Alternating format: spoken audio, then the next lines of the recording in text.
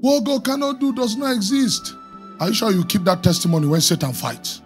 When all the option you had in the flesh has been knocked down, can you still believe what God cannot do does not exist? You see, before I confess things, I try to understand them. When I heard that thing, I said, this is too weighty. People say, what God cannot do? Do you think it's a catchy tune? You know, something catches, oh my God. It's for soldiers. You see, spirits, sir, they don't rush. You can come to a spirit now and you are dropping 10,000 here every day. You say you want to cut a covenant for wealth. That spirit can watch you do that for 10 years. Because spirits know human beings, they are inconsistent. So after 10 years, the spirit will come and say, okay, it seems this guy is actually serious. And it actually means what he says. They will now ask you, this 10,000 you've been dropping for 10 years. Why have you been dropping it? If your God is the one, sharp, you will meet Satan soon. Because Satan is the one that gives miracle without any process. So you have something in time, but you have nothing in eternity.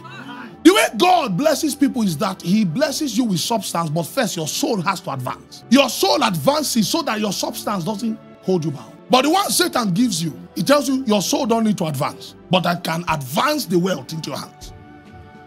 If a man is prayerless, he will become offended by your prayer. Not because he hates you, but because he knows he's supposed to be praying.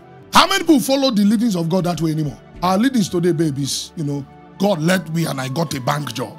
Has God ever led you to resign? You will now know who are truly Christians around you. Did they tell them, by the word of God, they wanted to give me a managerial position in UBA, but the Lord told me to resign. Resign and do what? He told me to resign and sit at home and pray. There was this come, first come. What we call the wisdom of the spirits in our generation is actually the wisdom of the princes of this world. Yes, there's a difference between Holy Ghost and Python. Python is an ancient spirit of wisdom. When the Bible calls Satan a serpent, he's talking about Satan, who is an ancient wise one. Because in scriptures, wisdom is synonymous with the serpent. You think you can fight that being of wisdom? If you will be shocked that at the pinnacle of what you call my Christian faith, Satan is standing there with Jesus. Yes, there is an image that has been pushed, and that image is the image of Satan and Jesus standing at the pinnacle of the temple.